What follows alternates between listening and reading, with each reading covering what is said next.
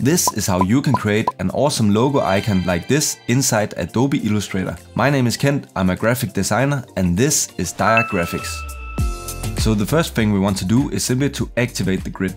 So go to View, then go to Show Grid, then go to View again, and snap to Grid. Now zoom into the grid a little bit. Select the Ellipse tool, go to one of these crosshairs right here, and while holding down the Shift key, draw a circle in one of these squares right here.